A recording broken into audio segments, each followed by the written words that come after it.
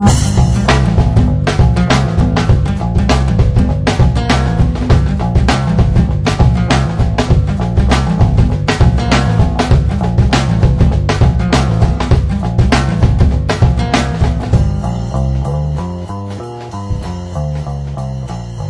at the Mammoth Yosemite Airport near Mammoth Lakes, California, which is located 30 miles north of Bishop, California, and 3 hours south of Lake Tahoe on U.S. Route 395, nestled in the beautiful eastern Sierras. I'm here to talk to Mammoth Yosemite Airport Manager Bill Manning about the current state of affairs of the expansion of the Mammoth Yosemite Airport. We're going to talk about a brief history of the airport, what has led up to the expansion of the airport, what in the community has led up to the willingness of the community and the air carriers to provide service to this airport, as well as some of the roadblocks that have been met in leading up to the expansion of the airport. And I'll finalize it by asking him to look into his crystal ball and tell us where he sees the airport in 5 years from now. So with that, let's go talk to Bill Manning.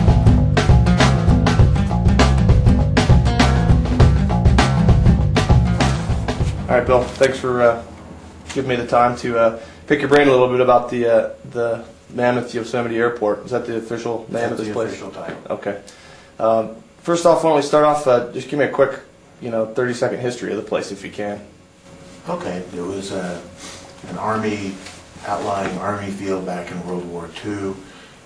Since that time, there's been a number of expansions. It's gone through a series of ownerships. Also, it's been owned by the Forest Service at one time, then sold to the county, then back to the Forest Service, and then a private development group, and they ran it in the early 80s. It went back again to the Mono County, and then it was sold to the town of Mammoth Lakes in 1992. And the town's maintained ownership since then. Okay. I noticed the airport was granted a couple of airport improvement program grants by the FAA in 2004. One for acquiring land for approaches and acquiring snow removal equipment for $450,000. What's the status of these projects? A little complex. We purchased the snow removal equipment, one loader. We've purchased the ARF vehicle, a new ARF vehicle to take us up to a Class B designation. We've not purchased the land through LADWP, but before that we had a $28 million grant through the FAA through a letter of intent. We lost that money when the FAA lost a lawsuit with the State Attorney General. Right. So now we're trying to get back into the grant mode and start bringing in new money. Okay. The second 2004 AIP grant was for close to $1.3 million to conduct an environmental study. Can you tell me about the history of that? You mentioned the lawsuit. Right. Well, we did, the town and the FAA did an environmental assessment and EIR back that culminated in 2000. It was challenged by the State Attorney General on the NEPA side. On the CEQA side, it was challenged by the Sierra Club. The FAA lost their court case in the Ninth Circuit Court, which is a little telling, and the town prevailed in the CEQA case through the Court of Appeals. In the NEPA case, the judge directed that the FAA conduct an environmental impact statement, which is the next level up from the environmental assessment, if we were going to proceed with the airport development, the expansion, as we called it at the time. Yeah. What's the scope of the expansion? Should the next environmental impact study get approved and see feasible for the town of Mammoth Lakes? What type of aircraft? What carriers have seen interest?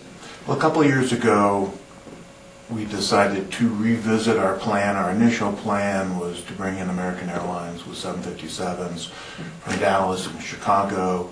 That required a runway expansion, a terminal expansion, those types of things.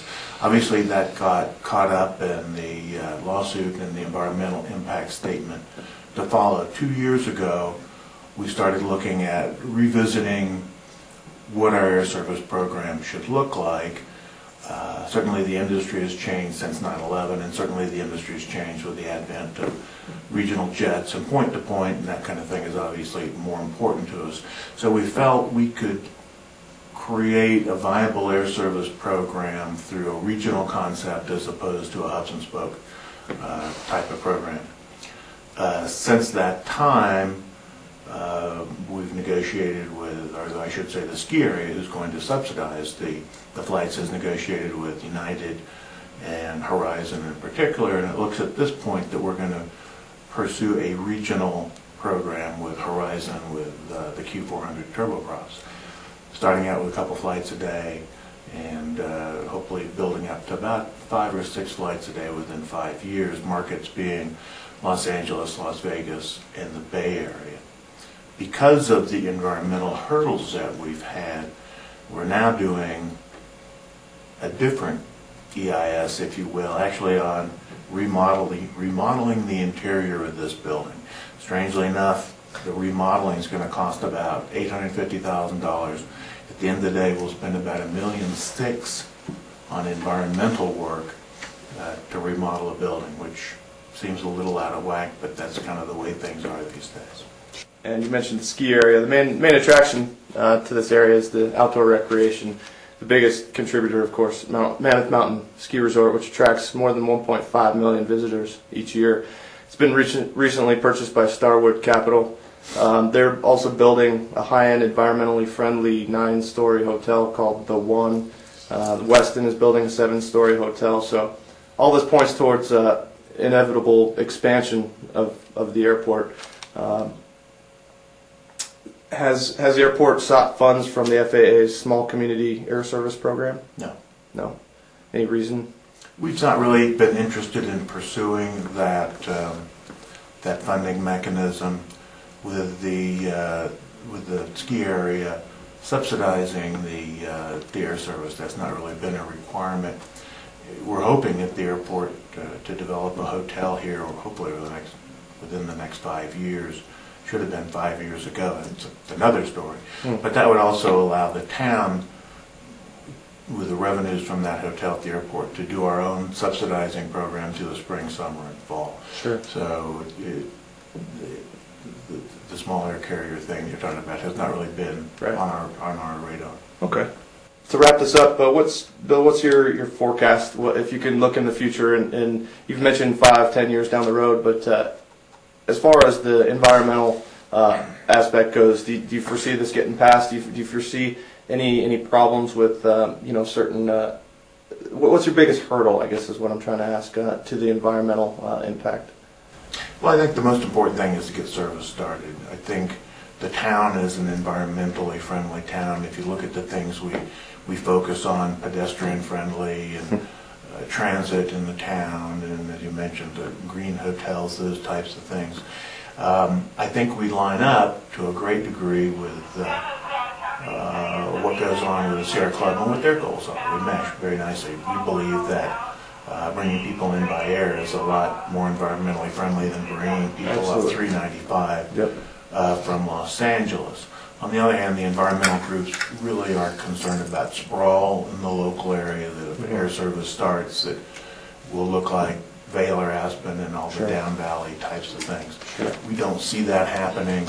The county here is 98% public land, so there simply aren't places for sprawl to happen. So it's our belief that once we get the air service program going, that the environmental groups will see that it is beneficial. It's a good thing as opposed to a bad thing, and it'll take its own course and grow its own way.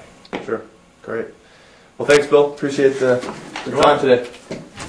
Now that we've talked to Bill Manning of the Mammoth Yosemite Airport, hopefully we have a better understanding of where not just the airport stands in its quest for air service and for future expansion and development, but also what other airports in the state of California and also the nation have to deal with when wanting to expand to a commercial airport.